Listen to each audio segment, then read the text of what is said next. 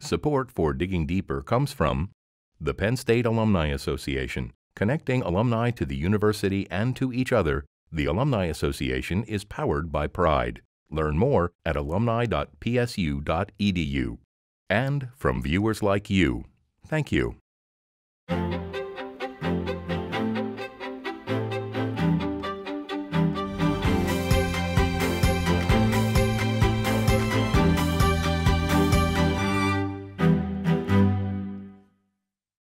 On January 31st, 1865, Congress passed the 13th Amendment abolishing slavery in the United States. The vote was an early chapter in African American history. Today, there is only one national museum devoted to telling the full story from the beginning. An act of Congress established the Smithsonian National Museum of African American History and Culture in 2003, but it didn't open until 2016. In this edition of Digging Deeper, Penn State President Eric Barron will explore the impact of this museum with its director, Lonnie Bunch III. So thank you so much for joining me. I've just been hearing so much from everybody about what a great seminar that you gave, and hopefully your visit at Penn State has been great. But I'm really curious. You're responsible for this fantastic museum, and we'll talk about the museum in a minute. But how did you get interested in this type of profession? To be honest, you know, all I've ever loved is history and the New York Yankees, but that's all I've ever loved, right? And so when I was finishing graduate school, I finished too late to get a teaching job, and I was broke. And there was a woman, an older student, she was probably 40, right? And she said to me, well, you should talk to my husband. He works at the Smithsonian. And I remember thinking, who works at the Smithsonian? It's where you take dates because it's free. Yeah. And that was my notion. Yeah. And I went down and they introduced me to the head of the Smithsonian. I didn't realize what an opportunity they were giving me. And they said, well, would you like to work here? And I said, oh, okay, you know, it's a museum. I'll work at the Museum of American History. And they said, oh, we don't have any jobs there. We have a job at the Air and Space Museum. And I said, no, I'm a 19th century historian. I don't know anything about air, space. I don't like planes. And the secretary of the Smithsonian said something brilliant. He said, how much are you making now? I told him. He said, we can make 3 times that if you become a curator at Air and Space. I said, I'm an Air and Space curator. So you're responsible for the 6th most visited museum in the world, and this was because your timing was off exactly.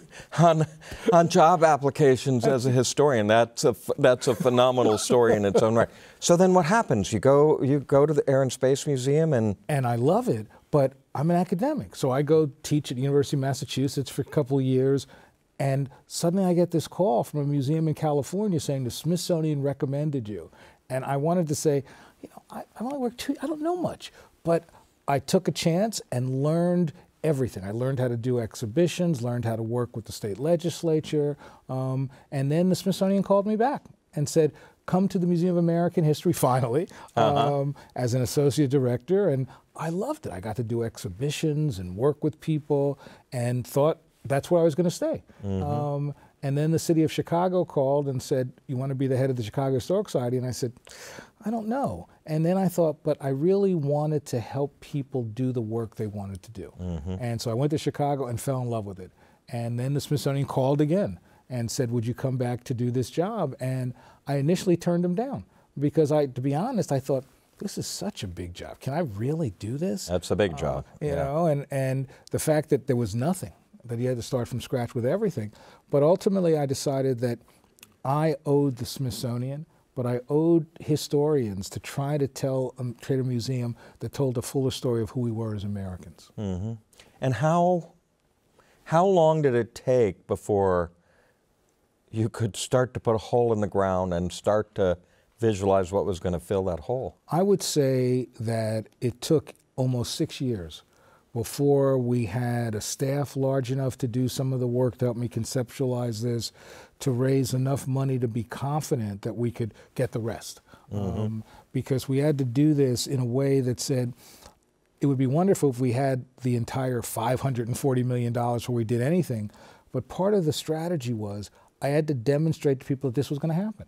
Yeah. Because this idea had floated around for so long. They had to believe. Exactly. Right. So part of it was putting a hole in the ground. Yeah. Saying, okay, there's progress in this. And so I would say that it was probably 6 years before I really believed that we could pull this off. Did you ever have doubts that it would work?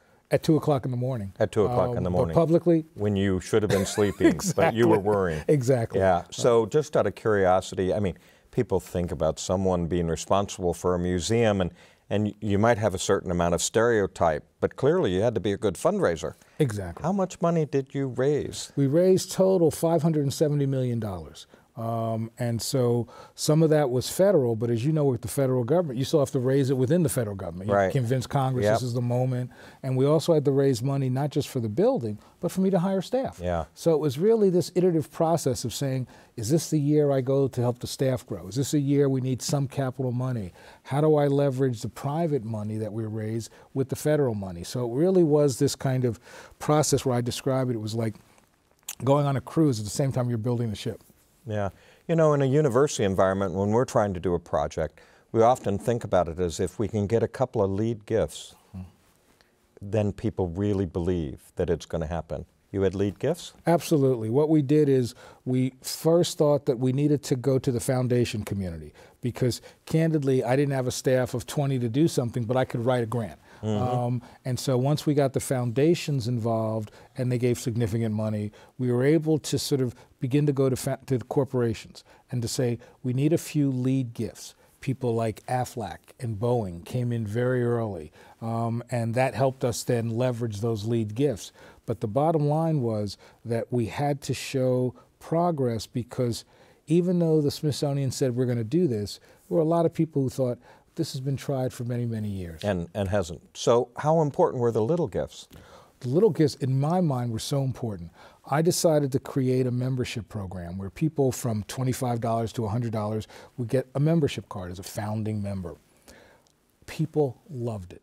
I would go around the country and I get off the airplane, somebody say, I've got my card. And so it became real for them. And then it also allowed me to use those members as way to help me with Congress. So I actually know every number of members I have in every congressional district. So there's tremendous amount of effort. You have the hole in the ground. Big I think hole. you told me you had a big hole in the ground and you didn't have the money to finish the project, but you doubted that Congress would allow a big hole to stay there. Right next to the Washington Monument. A little nervy, right Just- next to the Washington just a Monument. tad. Okay, so now you're doing the design. And one of the things that struck me as so different than any other museum that I have ever been in is that you're walking through time. Yes. And in a fashion, and it's quite a long walk. So how long is the walk? Let's just say the walk is almost a mile. Almost a mile, deep inside the earth, and a really big hole in front of the You're Washington 80 Monument. feet down below ground. So how did that idea of having people actually walk through time, how did that come about? You know, I had never in my career done anything where you had to follow a certain path. Right? I just thought, you know, give people freedom and choice. Here's an exhibit. That's right. Here's you an exhibit. Go whichever Choose way which you one want. you want. Right. But instead, I said, you know, people need a narrative. People need to understand that history and how it shaped us all before they go explore music or the military or sport.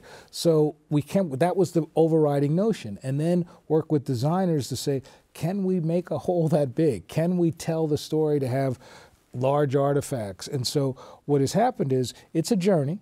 And, you know, it's a long journey, and but the other hand, it gives people a sense that history isn't linear, that you go forward, you go back. You go forward, you go back, and that it's an uphill struggle. And so I think that was part of the strategy to say, you're going to immerse yourself. You're not going to be able to sort of pick and choose. Right. Immerse yourself in the story. So in immersing yourself in the story, of course, you have to have all the things to tell this story. What is that like? At what point are you starting? Do you have big warehouses somewhere that as the money was coming in, you were also collecting all sorts of interesting? My biggest fear was not raising the money. It was finding the artifacts, because people said to me, well, don't worry, you could make it a museum driven by technology. But that would fail at the Smithsonian because you come to see the Wright Flyer or the Ruby Slipper. Right. And so for me, it was creating the idea that we stole from Antique Roadshow to say, how do we go around the country, help people bring out their stuff? And as a result of that, we can build collections. And out of the 45,000 artifacts we collected, 70% came out of basements, trunks, and attics of people's homes. That's unbelievable. I'm so glad, because I wasn't sure that was going to happen. Yeah. But I never forgot early in my career, I was collecting in this woman's house, and she said to me, I have nothing. She said, go down to the basement. Sure enough, there was great stuff there, and that reminded me to do that. That's unbelievable. Is somewhere there like a catalog of where all the interesting things come from? In fact, yes. We're actually going to put online, because we know the stories of each artifact. So we're going to let people know that and be able to understand it, whereas like in other museums, you forget where something came from or the richness of the story. But that must be fairly unique, Yeah. to think that this came out of people's attics. And it's so profound at the same time.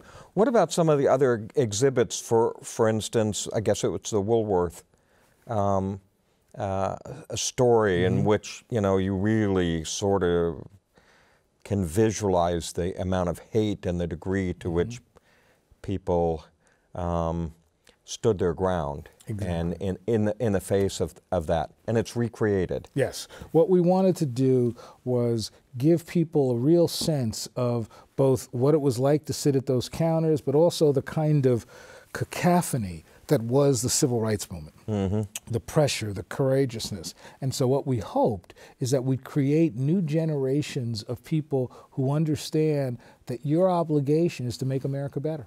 And so that's why we wanted to create something where you understood what courage it took for people to help move a country forward. So is this part of your I think, getting to be well-known quote that this is a quintessential American story? Absolutely.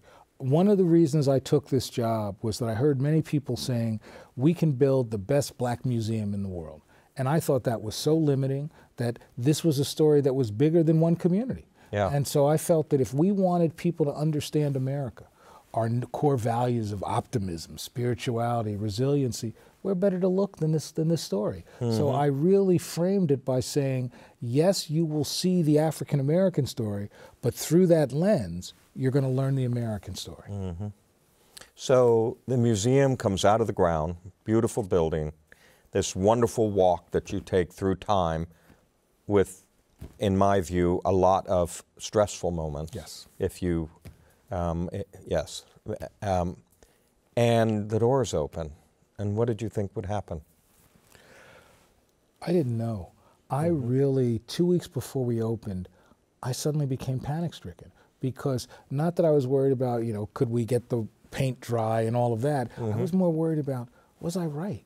You know, that having a kind of linear exhibition, did I find the right tension between moments of difficulty and moments of resiliency? Yeah. Because I had always listened to people, but this museum had my fingerprints on it maybe more than anything else, and so I was really worried. Yeah. So when we opened, and you suddenly see people coming in and crying, and sharing their stories with strangers, or laughing to say, you know, we can continue to help make a country better. It's been the most humbling, overwhelming thing of my career. It's become a pilgrimage site for all kinds of people. And literally, when I walk through the museum, I have to leave because I'm crying, because the way people share their stories. And did I hope it would be this impactful? Sure. But did I really know? Of course not. Okay, well, I really appreciate you hearing that. Somehow in my mind, I thought you would tell me the attendance as the thing that would tell you did it right. Well, that does help. It does help, you know, of course, it does help. But really, it's people's, you are getting to witness how it influences people to be in your museum. It's become a place that matters. Yeah. And that's what I want. I mean, I love having the crowds, huge crowds, more than we could ever anticipate. You know, we thought we'd get 4,000 people a day, we'd get 8,000 people a day. But it really is the fact that people are dipping into this reservoir and adding to the reservoir, taking away things that allow them to see. I mean, there's nothing more powerful than watching a grandmother in a wheelchair putting her 5-year-old granddaughter on her lap and talking about Fannie Lou Hamer or Martin Luther King and what that meant to them. And so in a way, it's really become the place where you can have those conversations that inspire, those conversations that are often difficult. Yeah, yeah. That's I think that really tells you you did a phenomenal job. how does it stay? What's your future projection for the types of things that might be there? I mean, when you started all this, you didn't have a Barack Obama, for example. That's so right. how does this evolve in your mind? I think first thing we do is that every quarter I sit down with my research staff and we say, if it's 50 years from today, what would scholars, curators want to have collected? Yeah. So then we'll go out and collect that kind of material. But also we're thinking about what are the kinds of exhibitions that now that we've got, in essence, a foundation, what are different stories we want to tell? And so we really see this as an evolving museum that will continue to tell stories that will make us cry, but also inspire us. My hope is that we've created through this museum generations of people, not so much who are activists, but who realize that this is an amazing country that's made better when people demand that it live up to its stated ideals. And we expect new generations who go through the museum to understand that. Yeah. Can you give us a hint of the types of things you're thinking about that you're collecting? I'm just Absolutely. curious. We've collected things that I would have never expected. We went to Baltimore after Freddie Gray was killed, and what we did is we actually collected the home videos that people did on their phones to get people's sense of what this meant. You know, we also collect, we sit down and say, in terms of popular culture, film, television, what should we collect? So we collected hidden figures that film about black women in the space industry. And so it's really looking at what are things that may be politically important and what are things that are culturally important as we move forward.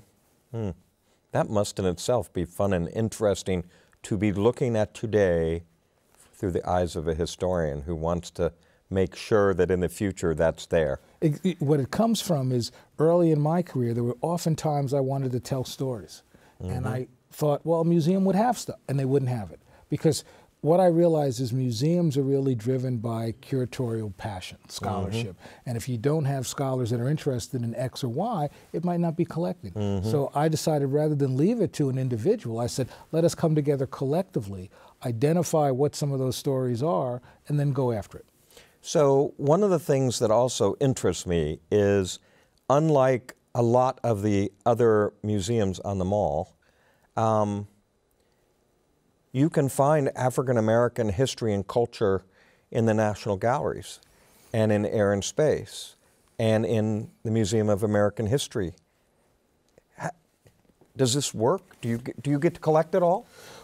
In fact, my decision was not to collect it all. You would rather be everywhere. That's right. Yeah. You know, and the notion was that now, if the Smithsonian museums could talk to each other, what we've really done is created different portals into what it means to be an American. So you may come to that through the Air and Space Museum, and yes, you'll see the Wright Flyer, but you'll also learn about the Tuskegee Airmen. Or you'll go through the Smithsonian Art Museum, and you'll see some amazing artwork, but you'll also see African American visual creativity. So my goal was to never be the only place that had that, but really rather just be one of the many portals to help us give a different lens into understanding who we are as a nation. I think that's incredibly important and wise on your part. So in having that connectivity and seeing it's everywhere, which is where it should be, how important was it to be on the mall? Crucially important. When the Congress said we may have some sites on the mall, some sites off the mall, I knew that the mall was America's front yard. It's where the world comes to learn what it means to be an American. And I thought this museum would help not complete, but enrich our understanding of who we were. And I felt that its story deserved to be on the mall. So I was unbelievably gratified and humbled when we got on the mall. So today, we live at a time with a different type of unrest and issue. How important is what you're doing in that context? You know, the museum's become even more of a symbol and a metaphor in a way in today, because what has happened is that as people are really debating what's the soul of America? What's the direction of America? This museum becomes one of those places where you can come in a safe space and explore that question and think about it historically and use that history to give you tools to live your life and to grapple with these debates. I mean, my notion is that often the debates that we have around America's identity or the politics of memory, often people don't have a lot of knowledge. Yeah. It's basically passion. So the museum wants to be that place where you can get some of that knowledge to help create reasoned debate. And you know, an example of that debate is the NFL and taking a knee. And you wrote an op-ed piece in the Washington Post. And what's your take on this? Well, my notion is, first of all, one of the greatest things about America has been the opportunity to realize that often protest is the highest form of patriotism.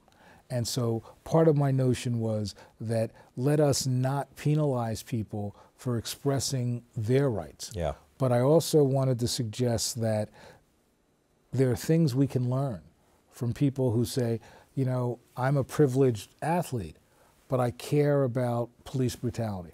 What it means to me is that this is one of those moments where you get to debate who we once were and who we can become. And those are the moments as a historian I love to see happen. Yeah, I'm fascinating. One last question I got to ask you here is, you've got a lot of children in that museum. Do you have a favorite? Are you allowed to have a favorite? I change it weekly. Oh, you do? Well, that's a wonderful thing. Yeah. But I'll tell you what I love. We have this slave cabin from Edisto Island in South Carolina. And it's a cabin that, when it was used during slavery, had one door. You came in and out for control. As soon as the community gained their freedom, they put a second door in. And somehow, for me, the notion that a door is a concrete manifestation of freedom is just so powerful to me. It is. I go there and I look through that door almost every day. Well, that's fantastic. Thank you so much for joining us. It's been great chatting with you. Thank you so much for having me. Enjoyed it a great deal. Dr. Barron, thank you so much for joining me. Sure. I'm really excited to check out the Smithsonian National Museum of African American History and Culture after that conversation. Yes, fantastic museum. And when you went, you said that it was like walking through time. Tell me some of your emotions as you experienced that for the first time. Well, you know, I couldn't have said it better than this notion that you're seeing struggle and stress and very painful moments, and at the same time, this sense of progress and hope and successes as you walk in this spiral. And you have the opportunity to sit and watch videos. So you are really feeling a lot of emotion as you go through. You know, one of the most powerful for me was a mother whose son is beaten, and she decides that people have to see him. And that must have been extraordinarily painful. But her sense was, it is more important that people realize what people are doing to what humans are doing to other humans in this process. So to me, this is sort of a jolting moment that you're thinking about, and I can't imagine how that mother felt about it. But so then you move to times of hope and times of success and so it's very moving. What makes this museum different from other museums that you might have been in before? Well, I love the Smithsonian. I just love the Smithsonian. And you are seeing exhibits, and you move into an exhibit about moon rocks, or you move into an exhibit about a particular airplane and its history, or Apollo, or to presidential gowns, or whatever it is through history that you do. And you see yourself as seeing fascinating things. And in this museum, you move through time. It's a very different perspective. And it's possible that it's a little bit, would have been viewed as a little bit risky because you have to walk nearly a mile to go you go down in an elevator and then you walk nearly a mile to come out on the ground floor. So that's not typical. That's right. But it really works.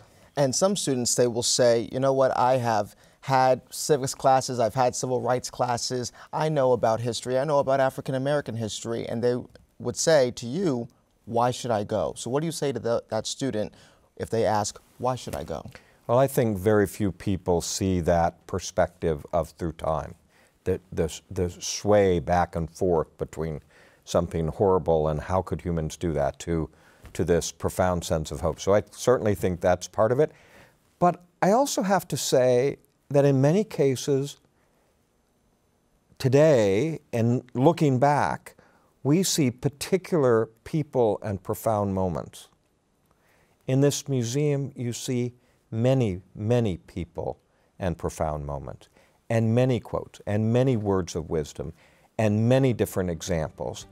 And so it does seem to me to reflect history and culture, not just what you might view as where we usually go. Thank you so much, Dr. Barron. My pleasure. Support for Digging Deeper comes from the Penn State Alumni Association, connecting alumni to the university and to each other. The Alumni Association is powered by pride. Learn more at alumni.psu.edu. And from viewers like you, thank you.